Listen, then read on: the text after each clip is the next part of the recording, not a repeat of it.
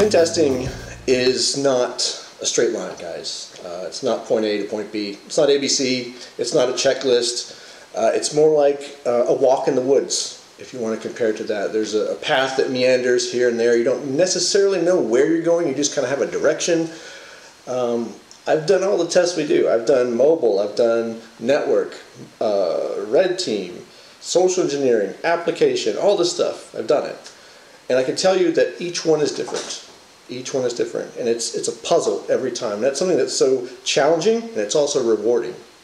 So if you're thinking about that, that's what pen testing is. We've had customers and prospective employees ask us what we do on a pen test, what steps we go through. Well, the answer is we don't know until we start. Think of it like a puzzle.